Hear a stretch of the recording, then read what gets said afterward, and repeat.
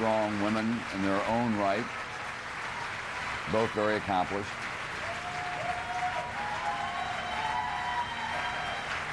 Representing a real change in the American political life in terms of their role in the campaign and their own lives.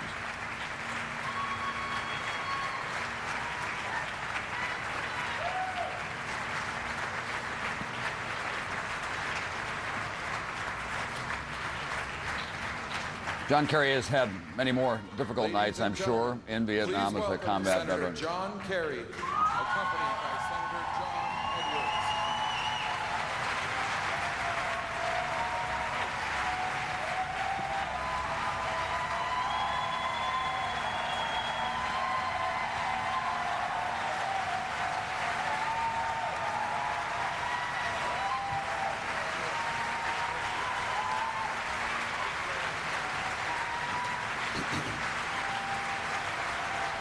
They may have thought that they would be in Faneuil Hall, but not under these circumstances.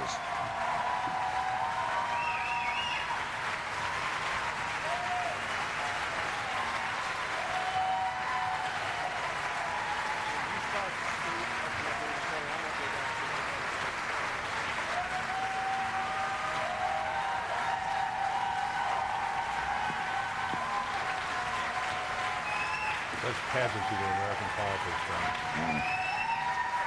It really is so essential that you be seen as someone who is graciously I feel so strongly that however you feel about ideology or parties, it takes so much courage to go out and run for national office. put your name on the ballot. Yep. Face that personal rejection. Yep. Be examined 24/7 for more than a year. Give up any sense of a personal life of any kind. Have every aspect of your life, financial, personal, and otherwise, examined. Thank you.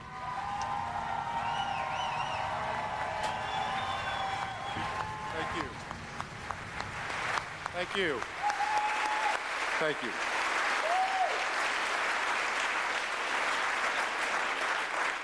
Well, it was a long night and a long morning. And even though the outcome won't change, I want you to know that we will continue to fight for every vote.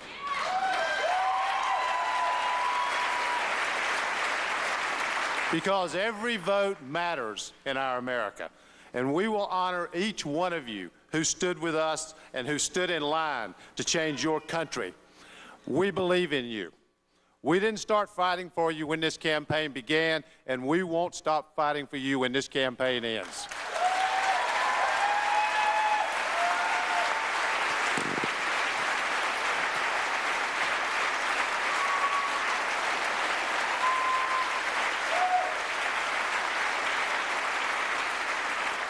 Your cause will always be our cause, and nothing makes John and me prouder than standing with all of you.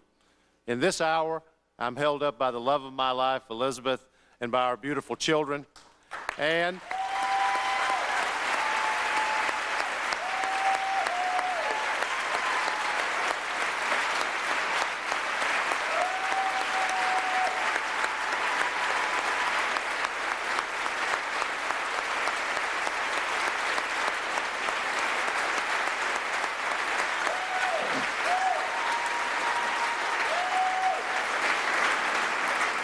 I draw great strength by standing with the man I fought alongside with the last 4 months, his beautiful wife, Teresa, and his wonderful daughters and sons.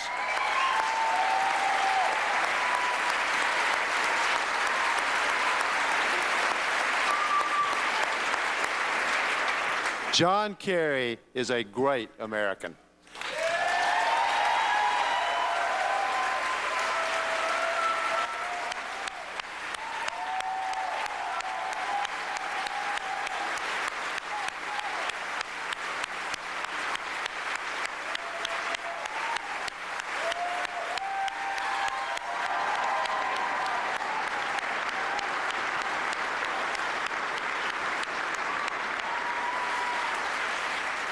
To be a part of the most important election of our lifetime and to fight for so many things of value and consequence, it was nothing short of an honor to work with such a kind, caring, and remarkable man. You cannot fight 18 hours a day, 7 days a week, unless you love America. and John loves this country.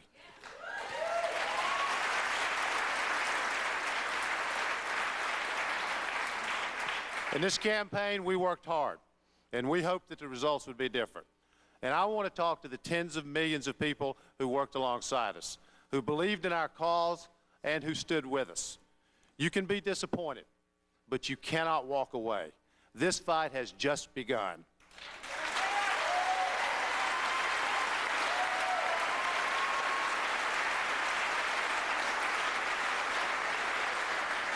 Together, we will carry on, and we will be with you every step of the way. You stood in line for 10 hours because you want your government to stand up for you. You stood in the rain to vote because you want to build one America. You missed classes, field hockey, soccer practices. You stood for hours and hours to let your voices be heard. Well, we heard you, and I want you to hear me. This campaign may end today, but the battle for you and the hardworking Americans who built this country rages on.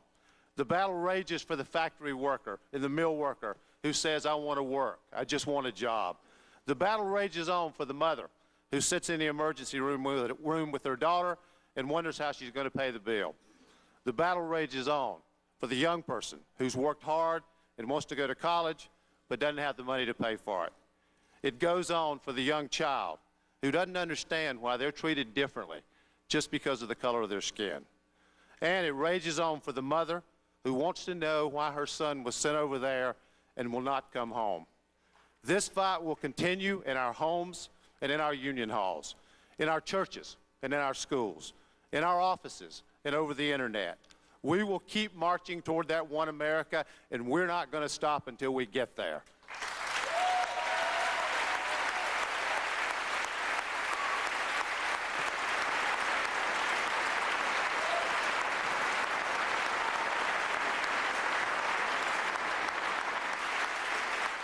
You know, I've learned a lot of lessons in my life. Two of the most important are that first, there will always be heartache and struggle. You can't make it go away. But the other is that people of good and strong will can make a difference. And we can make a difference. Rest assured, we will make a difference. One lesson is a sad lesson, but the other lesson is inspiring. And we are Americans, and so we choose to be inspired. We choose to be inspired because we know we can do better, because this is America, where everything is still possible. And at the end of our heartache today resides an eternal hope for the country we're going to fight for and the country we're going to build together. Ladies and gentlemen, the man who never surrendered his hopes and dreams for the country he loves so much, Senator John Kerry.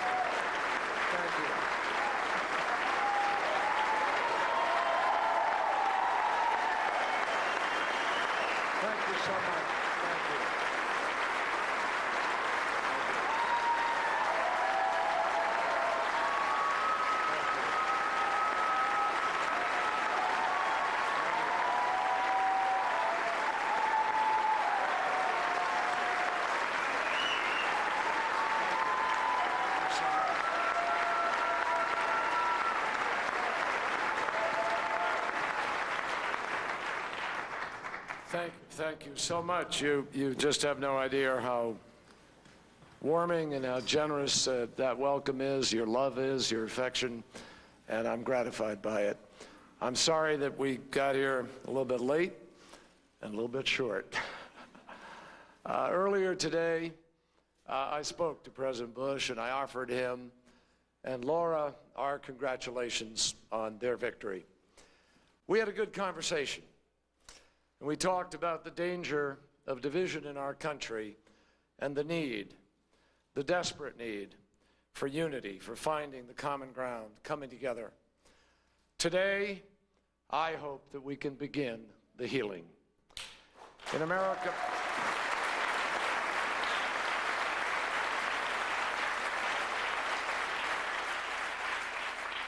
In America, it is vital that every vote count and that every vote be counted. But the outcome should be decided by voters, not a protracted legal process. I would not give up this fight if there was a chance that we would prevail. But it is now clear that even when all the provisional ballots are counted, which they will be, there won't be enough outstanding votes for us to be able to win Ohio. And therefore, we cannot win this election. My friends, it was here that we began our campaign for the presidency. And all we had was hope and a vision for a better America. It was a privilege and a gift to spend 2 years traveling this country, coming to know so many of you. I wish that I could just wrap you up in my arms and embrace each and every one of you individually all across this nation. I thank you from the bottom of my heart.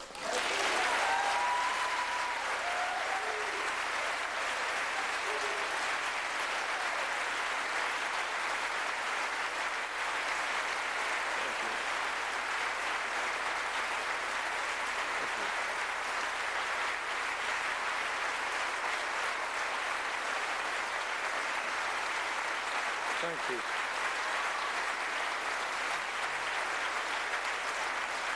Thank you.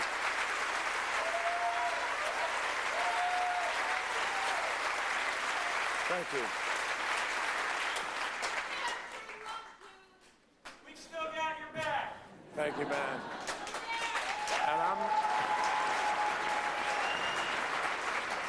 And I assure you, you watch, I'll still love yours. So, thank you, man.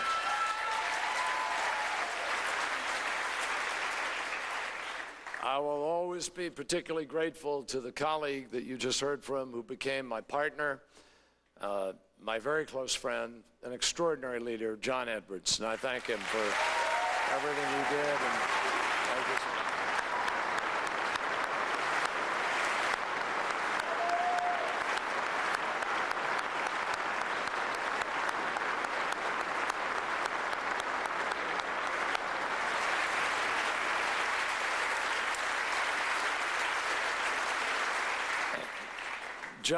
John and I would be the first to tell you that we owe so much to our families. They're here with us today.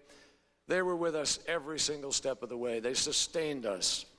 They went out on their own and they multiplied our campaign all across this country. No one did this more with grace and with courage and candor that I love than my wife, Teresa. And I thank her.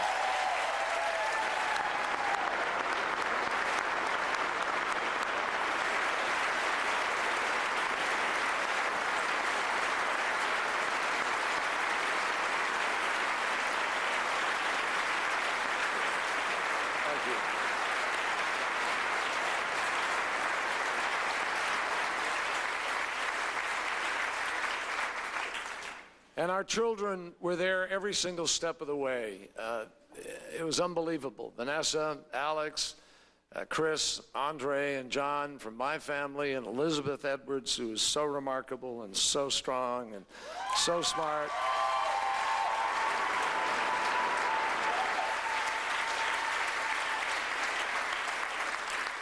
And Johnny and Kate, who went out there on her own, just like my daughters did. And also, Emma, Claire, and Jack, who were up beyond their bedtime last night, like a lot of us. I want to thank my crewmates and my friends from 35 years ago, that great band of brothers who crisscrossed this country on my behalf through 2004.